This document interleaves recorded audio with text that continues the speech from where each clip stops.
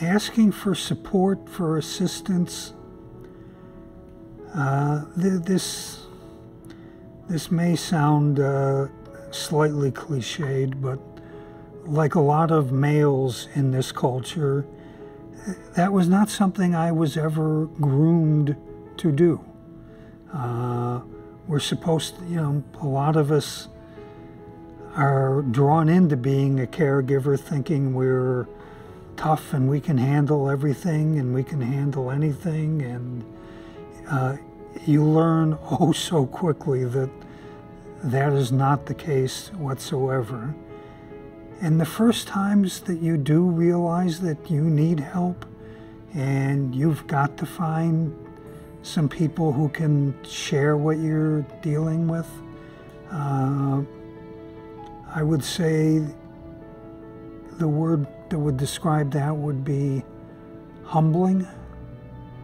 It's a very humbling experience. I joined a caregivers support group, and I bet like most of the men who ever showed up, I was kind of pushed into it thinking, I don't need this. This is for, people who aren't tough enough. And it was amazing how quickly I learned that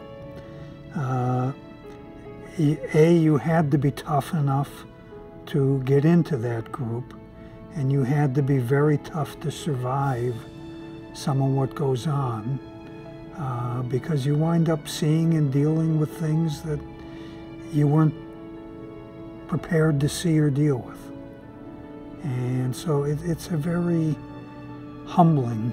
I used to use the word humiliate, but it's not humiliating at all.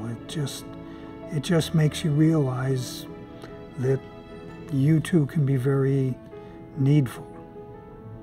And recognizing that was probably one of the most important things that happened to me during the process.